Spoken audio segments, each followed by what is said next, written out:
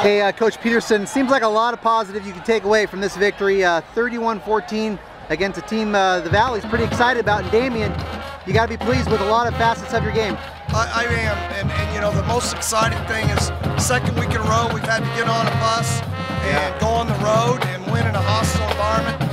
Give all the credit to Damien. They're a very well-coached team with some really good athletes, and I think they're going to really improve after this one.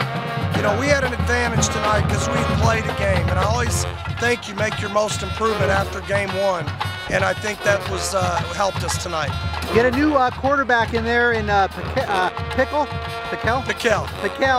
He ran the show. You guys still ran the ball well with the new quarterback in there. You know, we have great confidence in JD, Luke, whoever else is out there, and you know, that's the way we practice. He gets 50% of the reps since the day we walked in here, and I'm real proud of him, the way he runs his team.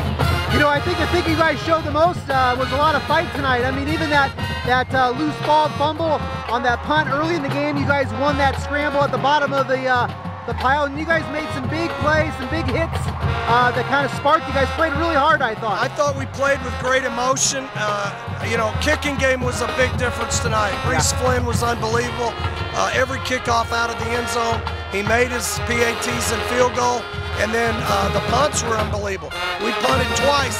Both of them ended up inside the 10-yard line. How good's your running back, number 3? He really runs hard.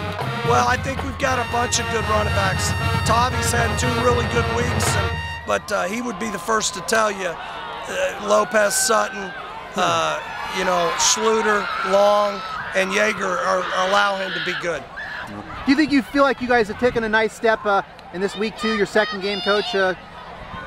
I think that we did. We made some improvement from the first week, and we know every week we've got to just come out and battle. We're a blue-collar football team that's just got to be hungry, and we got to play like our hair's on fire every snap of the game. All right, congratulations, Coach. Thanks, Dan. Appreciate it.